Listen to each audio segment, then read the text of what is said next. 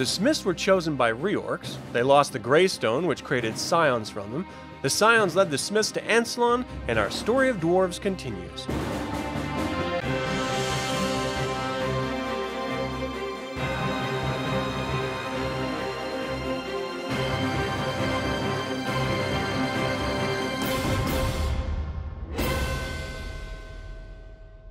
Welcome to another DragonLance Saga episode. My name is Adam, and today we're going to talk about the Dwarven Kingdoms. This can be seen as part 2 of last week's Dwarves of Krynn episode. I'd like to take a moment and thank my collaborator patrons, the Heroes of the Lands, and invite you to consider becoming a patron or member of this channel by visiting the links in the description below. You can even pick up DragonLance gaming materials using my affiliate link. This episode is informed by the Advanced Dungeons & Dragons 2nd edition Dwarven Kingdoms of Krynn box set, but also from the novels and other game materials. As a way of a primer, the first Dwarven Kingdom on Ansalon was called Kal-Thax. In truth, there would be many of them along the coastline. Kal-Thax stands for Cold Forge. The first of these was formed among the natural caverns and sea caves along the coast of Nordmaar. It was seen as a chill prison or fortress, useful only as protection from the tremendous threat of the wandering Graystone. They would delve deep into the natural and living limestone underground to create their new home. This is truly where the dwarven traits as we know them manifest within the race. As they expanded the network of Kal-Thax that would uncover a sealed cavern where water dripped from the rock, falling onto the floor in a deep minor musical key. Upon closer inspection, the wall bore the face of Reorx himself, and the great debate as to why he wept would begin. Was this sign to be content with their new home and find peace, or to strike out and build even greater homes? After the fall of Gargath and the further chaos of the newly released Graystone, the dwarves migrated to a newly discovered home of Thorin, an ancient, abandoned, crude ogre lair by dwarven standards. The deep cave was one feature that was outdone in its significance by the pool of magma at its center. They built a great keep of Thorin at the heights of their kingdom and delved vast caverns beneath the surface. With their endless energy source at the core of their new kingdom, they would invent glass-blowing, mirrors to light the vast underground land, and delve a vast grand gather, where they would have formal meetings and bring honored guests. They also uncovered the dragon orbs the elves hid there aeons before, bringing them to the surface to destroy them in the Lords of Doom, a trio of active volcanoes. They were lost in a great ogre battle. They would trade with human realms and find peace and prosperity.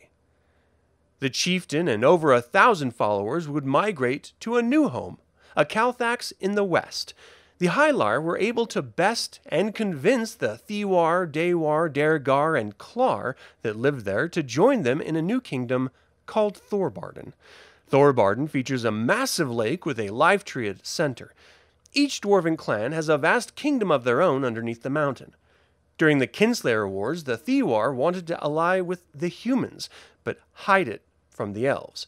The Hylar discovered this treachery and, to rectify it, came to the aid of Kithcanon and ultimately settled the war. The Sylvanesty never forgave the Thiwar, though the Hylar and Qualinesty would make peace through the signing of the Swordsheath Scroll and the building of the fortress Pax Tharkaz. The Ergoth invasion of the Carolize Mountains would ultimately unify the dwarven clans of Thorbardin. For 1,000 years, Thorbardin would be a symbol of peace and prosperity. The Third Dragon War was won in no small part due to the inclusion of Thorbardin's army joining the forces of light. There would be another 1,000 years of growth and prosperity before the Cataclysm, and the dwarves would found 2 new colonies. The first was a return to Thorin, or what was now called Thoradin, in the Calicus Mountains.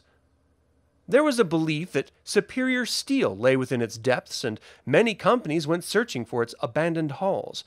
After battling many ogres in the Calicusts, they discovered their old homeland. The downside was that it was inhabited by their ancient enemy.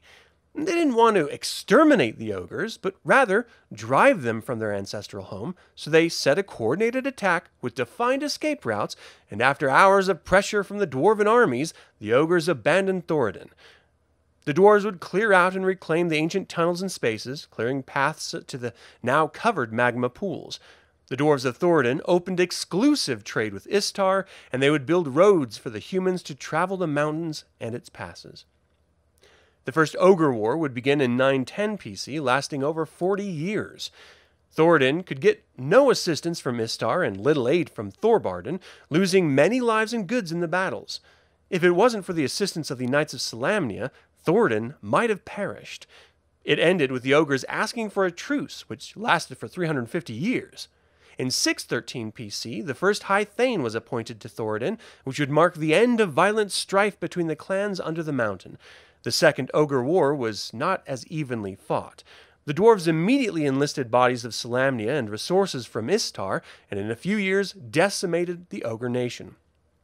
In 118 PC, when the king priest of Istar declared the proclamation of manifest virtue and ordered the dwarves to stop their worship of Reorx, Thoradin immediately closed its borders to Istar, turning back anyone attempting to pass the Kalkists.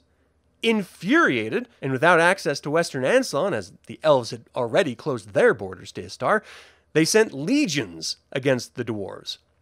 Istar's losses were so high, it would be a century before they dared to repeat the expedition. With the coming cataclysm being warned about by the clerics of Reorx, Thoradin closed its borders for goods, smuggling trade and hoarding resources as they had long been unable to subsist on their own.